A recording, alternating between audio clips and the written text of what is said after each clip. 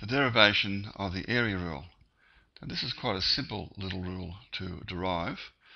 Now you notice in this triangle ABC, I have this other triangle ABM. Now we're just simply going to write down that H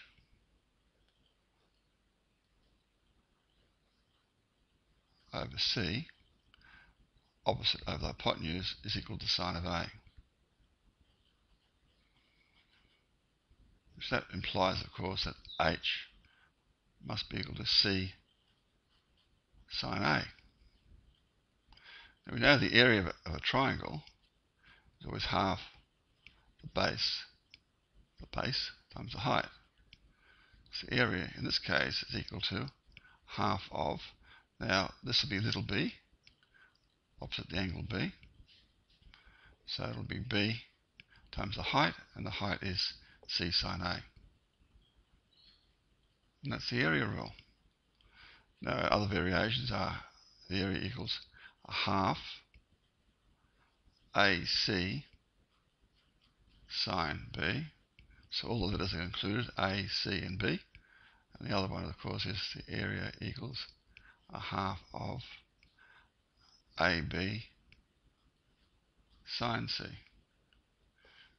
Now, you probably don't need to remember this, the letters, because it's quite simple. You notice it's, in this case here, it's a half of that side times the sine of the angle between. So you must have the two sides about the angle to be able to work out the area rule.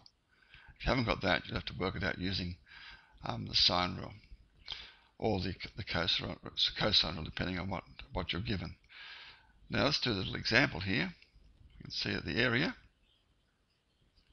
is going to be a half times 4 times 5 times the sine of the angle between, the sine of 60 degrees, which is going to give me 10. Now from a previous video we know that the sine of 60 is the square root of 3 on 2, and that becomes 5 root 3 units, whatever the units are, squared. And that's the area rule. Thanks for watching.